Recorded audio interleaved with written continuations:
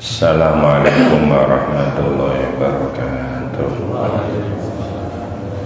Ala adadina inda iftitahi majalisina al-Fatihah.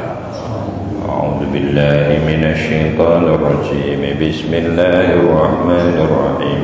Alhamdulillahi rabbil alamin arrahmanir rahim maliki yaumiddin. Iyyaka na'budu wa iyyaka nasta'in ihdinas siratal mustaqim siratal ladzina an'amta 'alaihim ghairil maghdubi 'alaihim waladdallin. Rabbighfir li wa liwalidayya wa lil mu'minina amin. Bismillahirrahmanirrahim. Qala al-muallifu rahimallahu ta'ala. Fasl. Fa'idha sajada nalikane wis sujud sapa wong sing salat as-sajdata tsaniyah kelawan sujud sing kedua qala mongko ngucap sapa wong fiya sakjerone sujud kedua padha karo sing diucapno nalika sujud pertama. Ucapake ma ing zikir karena kang wis nutur ingsun hu ing ma fil ula nalika rakaat nalika sujud pertama sawaan kelawan podo persis sing diwaca subhana rabbiyal a'la wa bihamdihi terus ditambah sing donga-donga sajada wajhiya lilladzi khalaqahu wa sawwarahu wa syakka sam'ahu wa basarahu ngene. Fa idza rafa'a nalikane ngangkat sapa wong sing salat ra'sahu ing sirahe minha saking sujud kedua rafa'a mongko ngangkat sapa wong mukabbiran hale maca Allahu Akbar. Wa jalasa lan nuli lungguh sapa wong lil istirahati krana lungguh istirahat. Dados sing diterangno Mbah Nawawi komplit niki teng kene kitab Al-Adzkar An-Nawawiyah niki dadi pasolatan. Pasolatan Mbah Kyai AHMAD tokoh Muhammadiyah gawe pasolatan, BRI Asnawi Kudus yo gawe pasolatan. Meh podo. Khususnya tenggene bab kunut taraweh podo persis. Podo dimboi persis. Sing dadekno beda niku pendereke Mbah Kyai Haji AHMAD Dahlan. Tarawih dadi 8 kunut ora disunahno niku pendereke Mbah Kyai AHMAD Dahlan. Ki kok ngerti Kang aku duwe bukune. Lah kok iso ngalih diwahi ya takon sing ngowahi. Aja takon aku. Nek penyebabe kula ngertos, gene kok diwahi asale ora dibukukan. Kula gadah niku sing tesih fotokopinan tulisan tangan Mbah Kyai Haji AHMAD Dahlan. Niku khususe kunut kalayan taraweh padha persis. Liyane kula mboten maca. Sing tak maca ya iku tok sing geger iki ana apa ta jebul padha. Ya niku namine pengikut sing mboten menghormati pendahulu. Summa lil istirahat jalsatan kelawan lungguh latifatan kang sedilu bihaitsu taskunu kelawan sekirane wis anteng harakatu apa gerake wong lungguh istirahat. Lungguh istirahat iku nanggene rakaat pertama arep munggah rakaat kedua karo rakaat ketiga arep munggah rakaat 4 niku ana rungguh istirahat. Bihaitsu taskunu kelawan sekirane wis anteng harakatu apa gerake wong mau sukunan kelawan anteng bayinan kang cetha. Sumaya kumunuli tangi sapa wong ila rakaati saniyah menyandak marang rakaat sing kedua. Waya muddulan dawaake sapa wong at-takbirata ing takbir allati rafa'a kang tangi sapa wong biya kelawan takbir mau minas sujudi saking sujud ling dawakno ila ayyan tasiba tumeka yen to jejeg sapa wong iman hale ngadeg. Lah ling dawakno nang nggon apa ning gone hak Allah enak gune lam Allahu Akbar mulai tangi sangka lungguh istirahat pol ngadeg jejeg iku dawane sakmono iku wa yakunu lan ono almadu apa len dawakno ba'dal lami sause lam yaiku alif sing badane lam tapi digawe harokat ngadeg min Allah sangka lafat Allah hadza utaiki maca dawa ashahul aujahi paling sohe-sohe wajah li ashabina kedue kanca-kanca kita mazhab Syafi'i walahum lan iku kedue kanca-kanca mazhab Syafi'i wajun utai pendapat kang liya rupane wajun annahu setuhune wong sing salat yarfa'u iku tangi sapa wong bi ghairi takbirin tanpa nganggo takbir wa yajlisu lan lungguh sapa lil istirahati marang lungguh istirahat dari nalika tangi sangka sujud kedua ring lungguh istirahat niku tanpa takbir langko takbire nek wis mulai tangi sangka lungguh istirahat ngasi tekan pol ngadeg faidana hadon nalikane gumregah sapa wong marang ngadeg kabbara mongko lagi takbir sapa wong wa wajun salisun lan ana pendapat sing nomor 3 wajah sing nomor 3 annau sene wong sing salat yarfa'u tangi sapa wong minas sujudi saing sujud mukabbiron ale maca takbir Allahu Akbar mandek terus ngadeke sing ora nganggo takbir ana pendapat sing ngoten tapi sing paling asah mulai saking tangi sangka sujud nyandak apa lungguh istirahat nyandak ngadeg takbire sak dawane iku faida jalasa nalikane wis lungguh sapa kota mongko mutus at-takbira ing takbire sumaya qulu nuli ngucap sapa wong bi ghairi takbirin tanpa nganggo takbir sumaya qulu niku jenengan kaya tondo sret la'allahu sumaya qumu boten yaqulu mbok menawa sing kitab kuno wonten napa mboten summa yaqumu wonten estu nggih nah niku yaqulune dikeki corek tulis nok pinggir summa yaqulune diganti summa yaqumu ning ora usah sampean orek-orek wala khilafalan orano khilaf ne anna husne kelakuan layak tirausan nekaake sapa wong bitakbira ini kelawan takbir loro fi adal maudhi'ina iki panggonan nalika tangi sangka sujud kedua ring lungguh istirahat takbir terus teka lungguh istirahat munggah takbir neh ora usah jadi pendapat telu ning takbire tetep siji pendapat sing paling sahih tangi sangka sujud kedua langsung renggone lungguh istirahat langsung ngadeg takbire sepisahan dadi dawu Allahu Akbar mulai tangi sangka sujud lungguh istirahat langsung ngadeg takbire siji pendapat sing nomor loro tangi sangka tangi sangka sujud kedua mangkat ring lungguh istirahat meneng engko nek wis tangi sangka lungguh istirahat mendhuwur ngadeg takbir pendapat sing nomor 3 tangi sangka sujud kedua takbir begitu wis lungguh istirahat mandek tangi ora usah takbir jadi ora ana riwayat sing takbire ping pindho wa inna ma qalanging pestine dawuh ashabuna sapa kanca-kanca kita al wajal awal ing wajah sing pertama didhawuhna ashahu iku sing luwih luwih sahih di ala yakhluwa supaya ora sepi juz'un apa sak juz minas sholati saking salat ora sepi andikrin saking dikir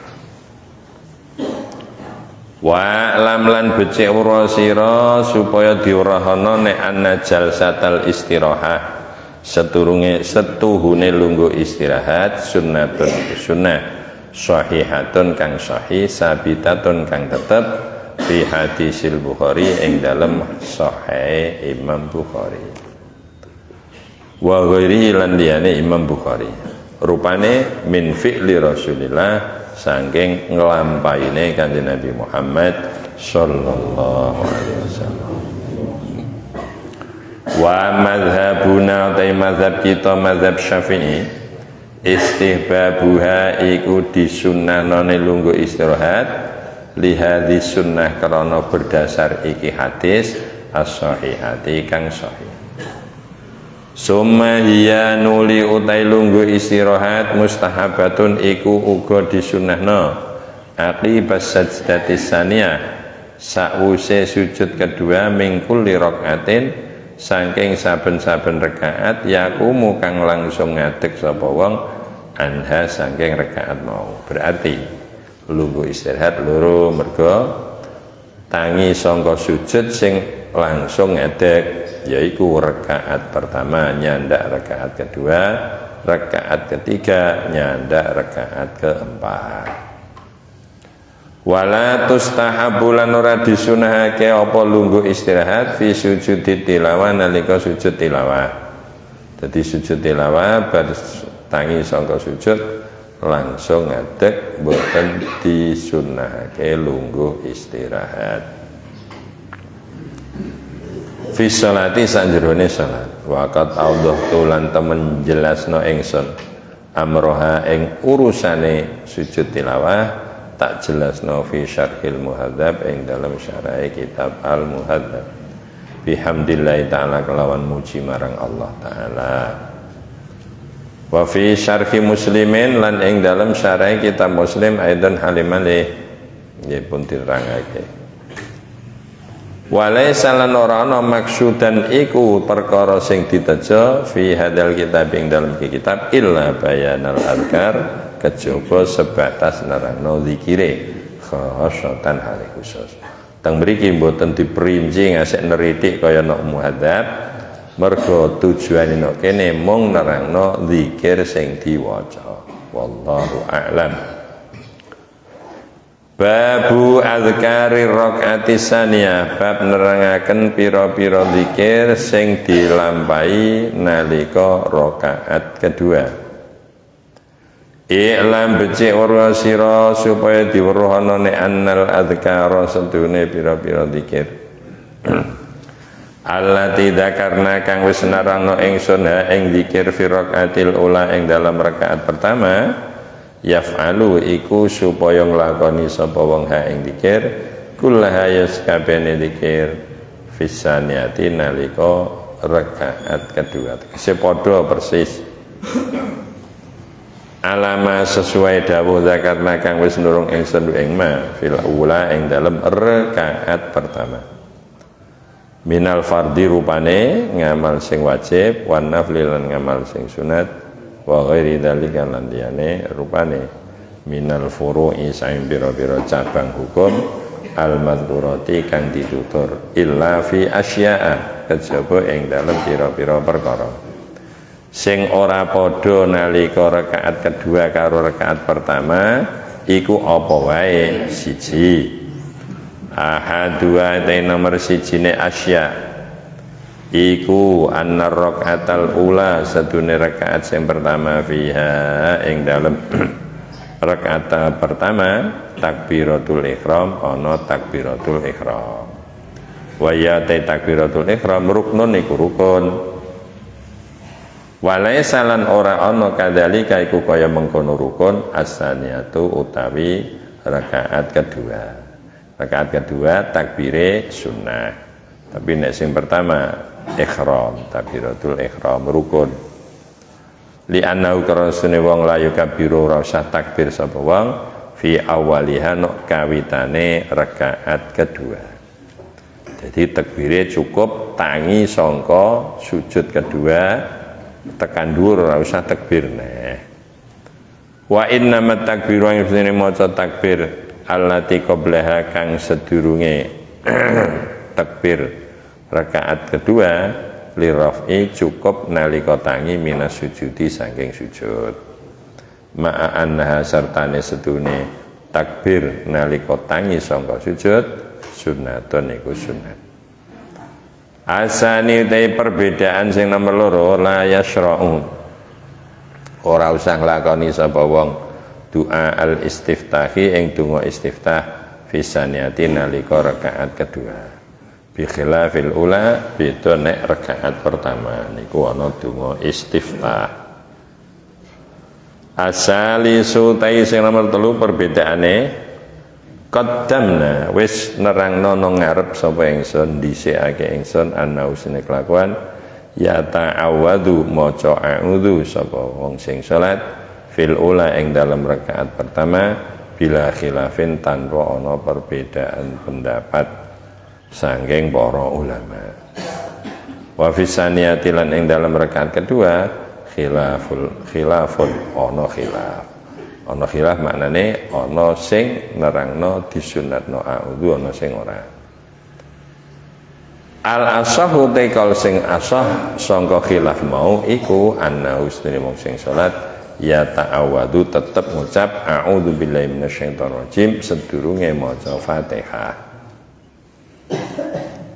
Ar-rabi'u sing nomor 4 al-mukhtaru kang den pilih iku annal qiraata sedune maca Quran fisaniati nalika rakaat kedua takune iku ana apa oleh maca iku akal aku luwih sithik minasaniati minal ula dibanding nalika rakaat kedua pertama. Di rakaat pertama surate sing dawa, sing kedua rada cekak. Wa filan ing dalam masalah iki al-qiraah al-khilafu teno perbedaan hukum alladzi qaddamna kang wis dhisikake ingsun hu ing khilaf. Wallahu a'lam. Nek sing khilaf apa rupane? Pokoke urute apa? Ora kudu luwih cekak. Babul kunuti bab mertelake ndonga kunut fi subhi nalika salat subuh. Terkadang umat Islam niki rada berlebihan. Wong kunute sunat kok direwangi tukarane haram. Ndak aneh. Jenenge ora imbang niku. Kunut barang lho. Wong sunat kok nek dilakoni dak entuk ganjaran. Kok mbok ilok-ilokno ku. Sing kunut ya ngono. Lha apa ngono karek kunut kok emoh. Lah moda ya wis wong ancen sunat. Dak karek ngono, Kowe kunut dak ya wis, aku sih kunut wong kepengen entuk ganjaran. Tambahan ganjaran ku penting kok. I'lam becik ora sira supaya diwerahana ya nek annal kunut sedune ndonga kunut fi sholati subhi nalika salat subuh iku sunnatun iku sunnah. Sunnahe lil hadis krana berdasarkan hadis as-sahih kang sahih fihi mengenai kunut an Anasin saking sahabat Anas radhiyallahu anhu. Sahabat Anas sering kula terangake sahabat ingkang dasari makom kewalian lewat khidmah dateng gurune. Dadi nek ana wali sing jalure jalur khidmah ring guru iku sing mengawali sahabat Anas. Go wong dadi wali iku macem-macem jalure. Ono jalur sholat, jalur poso, jalur sedekah, jalur khidmah, macam-macam. Ono wali ku mergoling sholat, suwara kepira karuan. Nek poso sing penting Ramadan wis. Sedekah ya angger wis zakat wis. Nek sing sunat-sunat ora patek diperlu. Tapi nek wis sholat, gak ono sing imbang. Kire dadi wali jalur sholat. Ono wali jalur poso, wis nek kadung poso buat air karuan. Wis poso sunat apa meneh wajib, tuwapis kabeh. Senin, Kamis, Arafah, Tarwiyah, wis kabeh Asyura, Tasu'ah. Ora ana sing keliwat. Poso terus akhirnya dados wali. Wonten sing wali lewat jalur lomo. Wes nek muni ngedum duit wis ora hitungan. Poso wis ora patek cocok wong sugih kuwi ngamale aja poso, keliru. Wong sugih kok puasa limet diteneni, wah malaikat wis kudu gedhing. Diteneni poso terus li sugih. Iku jalure ora pas nggih. Sugih ya lewat wali sing jalur lomo. Sinten sing dasari? Sahabat Abu Bakar. Ono jalur wali sing roba rabi. Enak iki. Jalur wali sing roba rabi. Kula kepengen jalur sing iku kok angel. Iku ana ulama dawuh niku, rubama takunu ladzatul jima' sababan lil wusul ilallah. Terkadang ora patek ana ning raketang sithik ana. Wong ngrasakno ladzate jima' iku dadi sebab wusul marang Allah. Mergo begitu dhek kumpul bojone nikmat kok kaya ngene. Padahal sing ngene iki besok nang swarga ora trimo dobel sejuta nikmate. Wah nek ngono aku aja ngesi tok neraka. Engko ya ora hasil swarga. Akhire salate sregep, sedekahe sregep, tahajude sregep, ora wani maksiat senajan cilik. Sesuk dadi wali. Ning jalur pertama lewat napa? Kumpul bojo. Nggih. Rata-rata ora ngono, bareng roh rasane jima, wenake ning jima tok rasa sembarang. Akhire ora iso dadi wali ra. Mentoke wali murid nih. Tok kumpul tok ora tau dihayati. Mulane di antara hikmahe wong dikon rabi supaya nalika bar kumpul bojone eruh gedene nikmat. Nek wis ngono terus dadi pendorong sregepe ibadah. Niku diantara hikmah napa? Rabi aja roba rabi tok dak ibadah. Ibadah iku tok.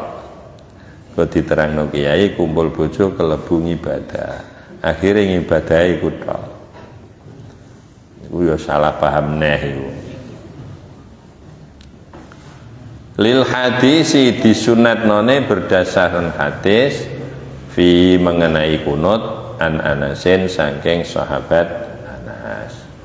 Wonten makom wali sing didasari ngangge sregep ngaji. Wis ngalim ning jeng ngaji wae mergo pas pancen senengane le. Istimewane wong ngaji ku nalika mangkat malaikat gelar suwiwine ngesek kon ngedaki nggo liwat. Padahal sing mulang ora ngono. Mulane hebat li sing mulang karo sing ngaji. Hebat sing ngaji lah dihormati malaikat ngesek kaya ngono kok. Untuk akhirnya ngaji terus sinten sing dasari sahabat Abu Hurairah. Orang ono sahabat ngriwayatno hadis sing akeh kaya sahabat Abu Hurairah. Tur sering sahabat Hurairah iku duwe hadis gharib. Hadis gharib niku rawine segelintir dil ya Abu Hurairah tok niku. Dadi pas nalika Kanjeng Nabi dawuh anane mung sahabat Abu Hurairah tok niku. Ngoten niku dangel Mas. Dan niku kathah hadis sahabat Abu Hurairah sing gharib saking suwenenge napa ngaji. Ngesek liyane urung sempat ya mbek pun nunggoni Kanjeng Nabi. Iku sahabat Abu Hurairah. Ana sing jalur waline lewat politik sahabat Umar. Ana jalur waline lewat napa? Silaturahim, macam-macam. Wong pancen sahabat Kanjeng Nabi niku pirang-pirang 124.000 sahabat. Niku pangkate sak dhuwure wali kabeh 124.000 niku. Hadise anna Rasulullah sunni Kanjeng Nabi Muhammad sallallahu alaihi wasallam lam yazal iku ora lebar-lebar sapa kanjeng Nabi yaknutu iku kunut sapa Nabi fi subhi nalika salat subuh hatta faraqa sehingga misai sapa kanjeng Nabi ad-dunya ing dunya tegese sedo. Rawahul Hakim Abu Abdullah fi Kitabil Arba'in wa qala hadisun sahih. Hadis sahih. Wa lam lan becik weruh sira supaya diwerohana nek annal qunut sadune ndonga kunut masyru'un iku disyariatake diperintahake indana menurut kita mazhab Syafi'i ling nglampahi kunut fi subhi sakjroning salat subuh. Wa ya ta kunut sunnatun muta'akkadatun iku sunnah sing dikukuhake. Mergo sunnah lautaroka lamun ninggal sapa ing kunut lam tabtul ora ngasek batal salatu apa salate wong. Ning kelangan ganjaran sunnah. Nggih. Aja terus ngene. Oh sunat kok ora apa-apa ditinggal. Anjen ora apa-apa ning makna kehilangan ganjaran kok coba lalekno. Nek ra ngono kok rumangsane sunat ku malah dadi mubah. Kunut ora, wiridan ora, donga ora. Lah sunat kok lho. Nek zaman akhir iku sunat iku suwese do dianggap mubah. Ning makruh dianggap sunnah. Kok udut ae kan ora apa-apa wong makruh kok. Akhire ora tau ninggal. Mestine sing ora tau ditinggal lah sunnah. Nggih ya. Carane gampang kok. Kowe kok dak udut kan. Aku urung ngerti carane ling udut cara Kanjeng Nabi ku kepiye, aku urung ngerti. Kok aku ngerti carane ya aku udut. Kaya Imam Malik. Imam Malik niku mboten kersa dahar semangka mung gara-garane dereng nemu hadis sing nerangno carane mangan semangka. Lho direwangi ra roh rasane lah ngasek mati. Ngono niku. Ha kula jenengan ora ngerti carane udut anggar udahat udut. Dikandani jemokong. Lah sing penting dak tek weteng lho ngono iku dak wis. Monggo Imam Malik ninggal dahar semangka mung gara-garane ra roh carane ling dahar ngoten niku. Padahal doyan niku. Tapi ora ngerti carane ling mangan kok. Mboten purun ora iso pas kaya Kanjeng Nabi. Dan nek udut apa meneh kok carane wong Kanjeng Nabi piyambak mboten nate udut. Ning ya aja nyalahno sing do udut wong makro. Pribadine sing udut ae mikir, nek tak tinggal untuk ganjaran kok. Ngono. Ning sampean ya aja nyalah-nyalahno wong udut. Cuma terkadang ling seneng udut iku ngasek dianggap udut iku sunat. Lah sing sunat malah dianggap mubah. Wiridan sunat ning tak tahu. Alah ra apa-apa. Lho, sing ditinggal ra apa-apa dilakoni ra apa-apa iku jenenge mubah. Jadi lamun ora kunut ora batal. Ning kelangan ganjaran sing gede. Lakin tetapi ne yasjudu sujud sapa wong lisahwi krana dianggap sujud lali mau. Sujud sing sebab lali.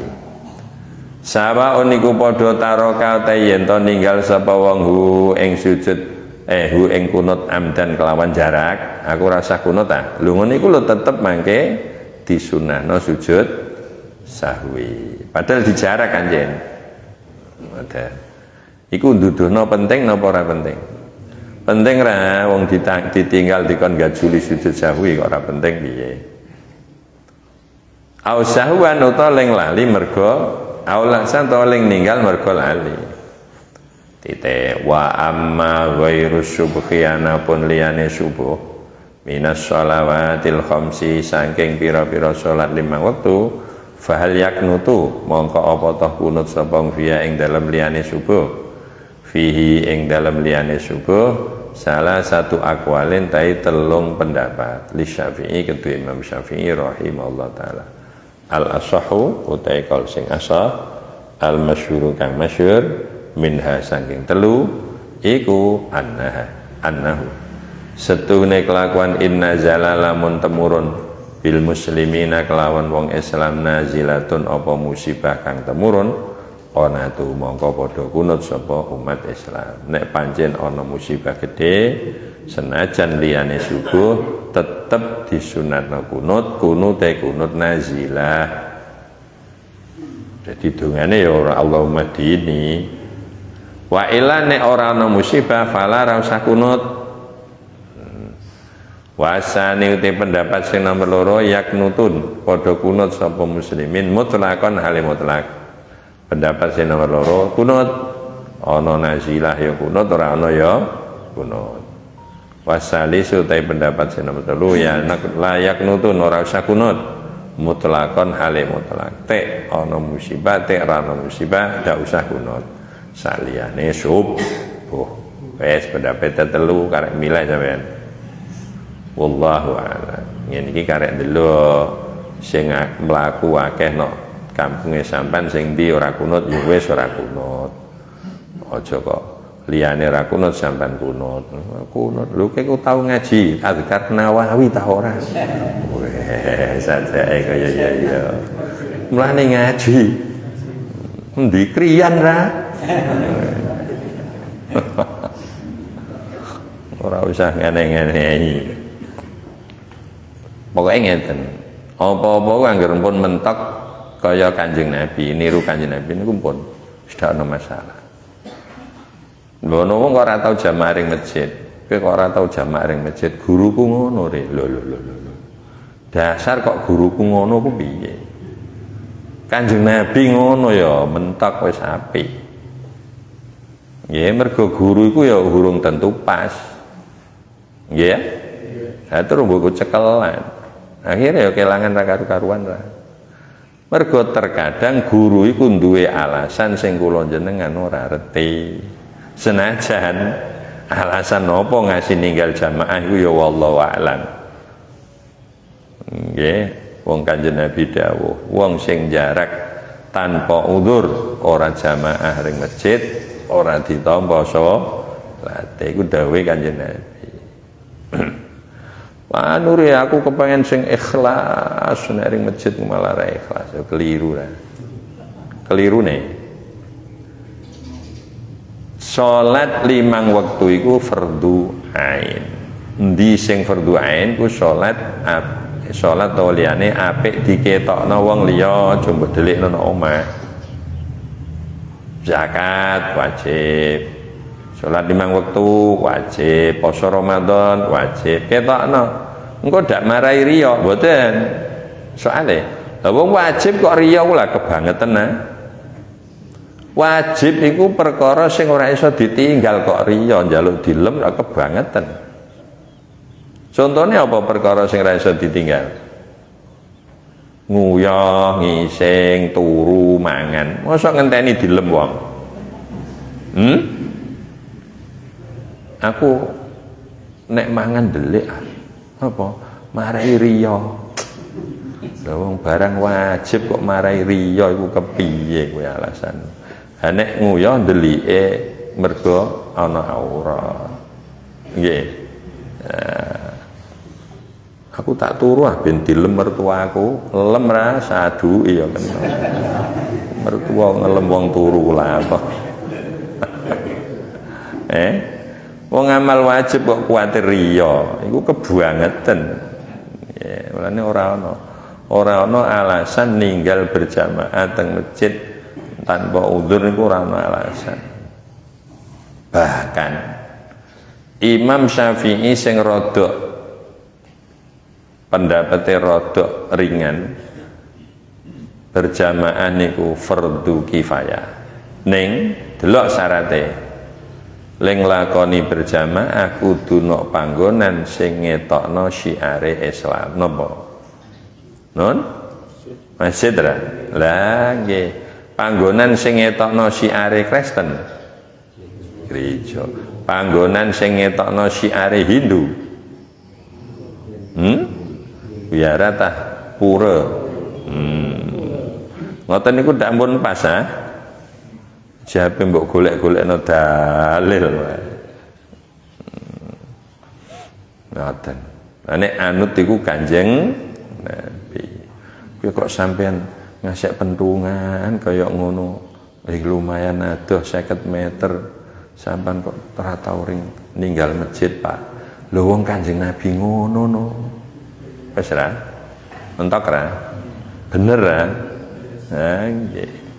Wong Kanjeng Nabi ngono kok. Terakhir Kanjeng Nabi sholat berjamaah niku dipapah Sayyidina Ali kalih sahabat sing setunggal. Dipapah ngeten kiwa tengen. Terus didekake teng saf sholat. Terakhir Kanjeng Nabi mangkat jamaah. Dipapah tiang kalih ngoten. Non. Lah kula jenengan ngasek dipapah jerung tau roh masjid. Lah ora tau jamaah ring masjid. Temandang jamaah ring masjid yang malah manggone nok ngarepe imam. Alah. Untung imam ku kiai, kiai ku apian. Ana wong kok salat jamaah nok ngarepe imam. Imame noleh memburi. Nggih supados dimaklumi nggih wong pancen boten nate teng masjid. Niki teng masjid sepindhah kok manggone nok ngarepe kula. Monggo dikawiti takbire ping 4 nggih. Salat apa?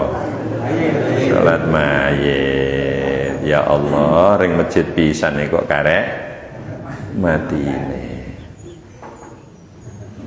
Masya Allah. Ini ki bodoh krungu mbok ora.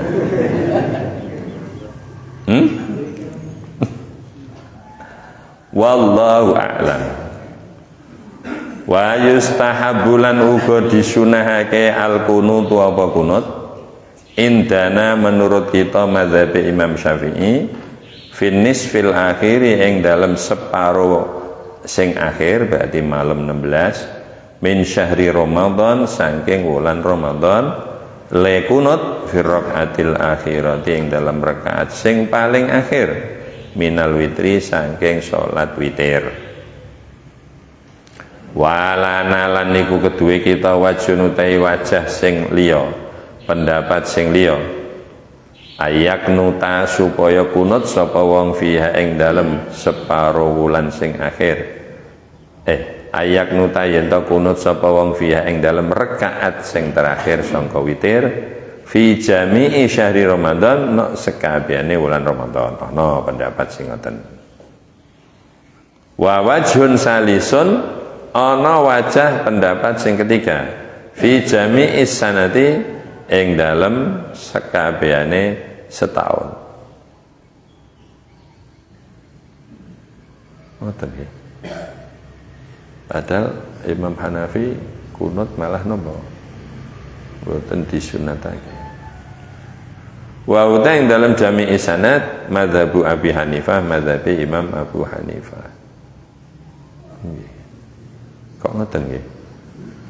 Saemut kula mazhab Imam Hanafi niku malah boten kunut. Itu malah setahun utuh niku.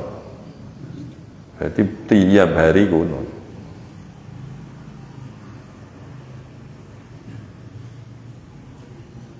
Ngoten nggih. Wallahu alam. Duwe nek kula sing salah ingat. Nek menonton sing pirsa hadise utawa napa monggo. Ning saemut kula kunut mazhab Hanafi malah napa mboten disunahake.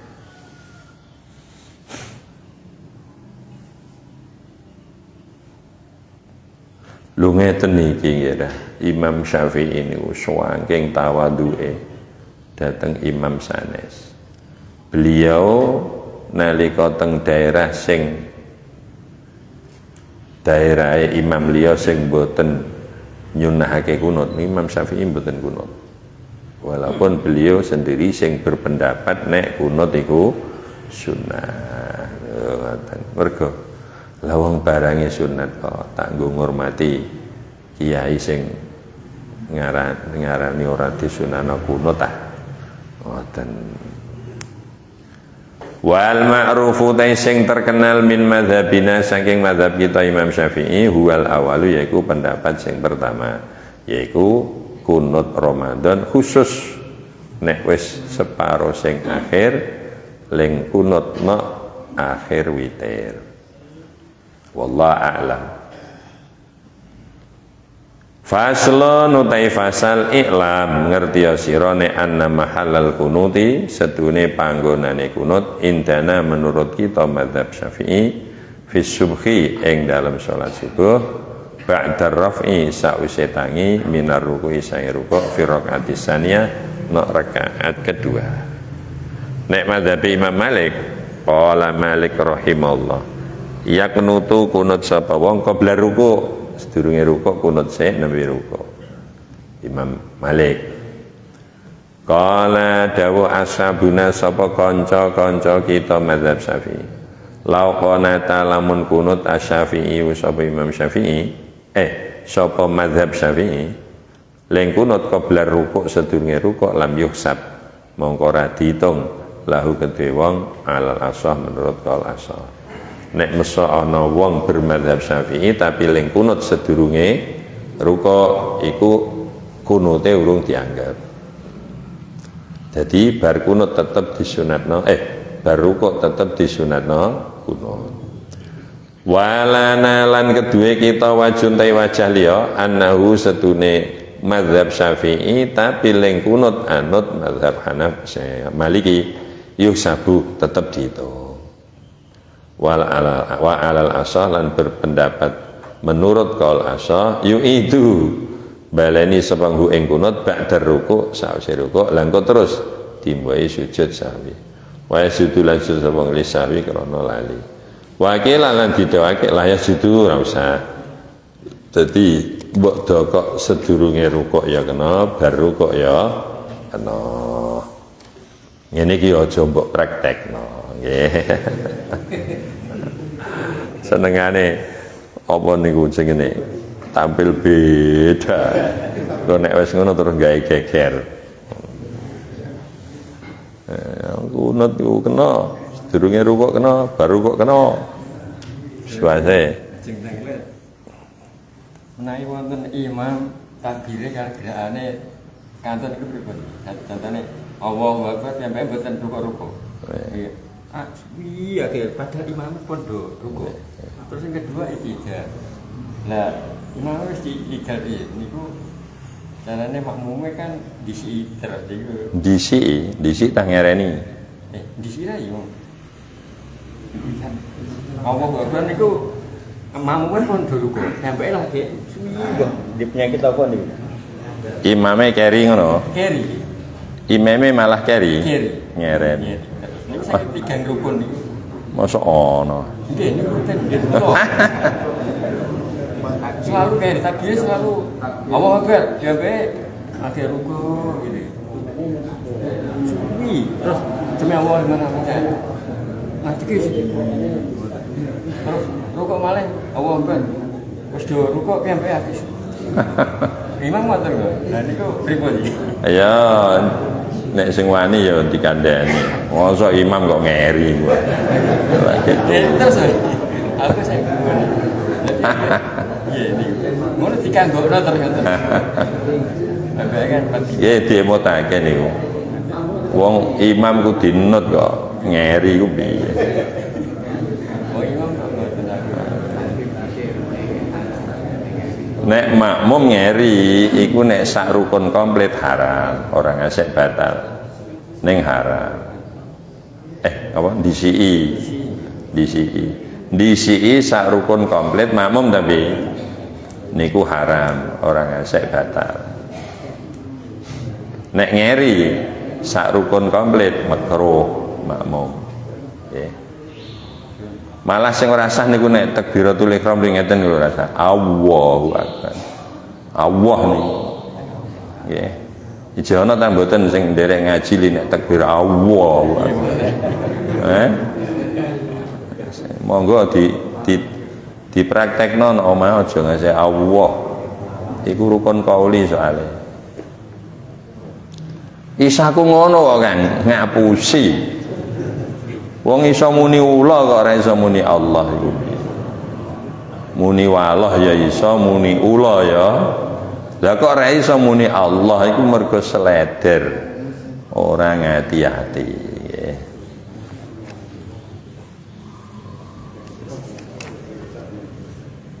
Tapi nek niku kok kula kok dereng nate tumun ah. Mosok imam kok ngeri.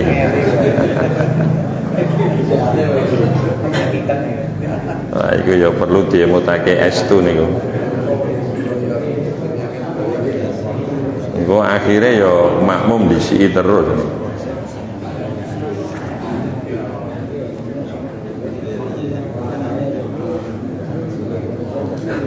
Wa amma lafdu anapun utawi lafale kunut fal ikhtiyaru mongko te sing paling dipilih ayyakula supaya ngucap sapa wong fi ing dalem lafale kunut ngucap ma ing hadis rawaina kang riwayatake ingsun hu ing ma fil hadis sahih ing dalam hadis sahih fi sunani Abi Dawud teng hadis sunane Imam Abu Dawud wa Tirmidzi wa Nasa'i wa Ibnu Majah wal Baihaqi wa bueh padha niku wa ghairiha jadi wa ghairiha bil isnadi sahih nganggo isnad kang sahih anil Hasan saking Sayyid Hasan bin Ali putrane Sayyidina Ali radhiyallahu anhum qala ngendika sapa Sayyid Hasan masyaallah Sayyid Hasan niku tasih kanak-kanak nggih wis iso ngriwayatno hadis kunut masyaallah kanak-kanak tesih Sayyid Hasan ku putune Kanjeng Nabi Alama muru ini ingsun Rasulullah sapa Kanjeng Nabi Muhammad sallallahu alaihi wasallam Sayyid Hasan ngendika aku diwari Mbah donga sing diwaca nek kunut witir murui kalimatin ing pirang-pirang kalimat aku lukang ngucapake ingsun hunna ing kalimat fil witri nalika salat witir Allahumma hdini fi man hadait wa afini fi man afait wa tawallani fi man tawallait wa barik li fi ma a'dait wa qini syarra ma qadait fa innaka taqdi wa la yuqda alaik wa innahu la yadhillu man walait tabaraka rabbana ta'alait Allahumma du Gusti ihdi mugi paring pitedah panjenengani ing kula fi man bareng-bareng tiyang kathah hadaita kang sampun maringi pitedah panjenengan wa afilan mugi paringa kawilujengan panjenengan wilujeng iku dijaga sangka kekurangan kurange sehat kurange rezeki kurange ibadah kurange napa mawon wa afi basane wong Jawa paring kawilujengan wa afilan mugi paring kawilujengan panjenengan ing kula fi man sareng-sareng tiyang kathah afaita kang paring kawilujengan panjenengan wa tawalla lan paring kawelasan panjenengan kelawan jaga dhateng kula ni ing kula fi man sareng-sareng tiyang kathah tawallaita kang jaga panjenengan hu ing man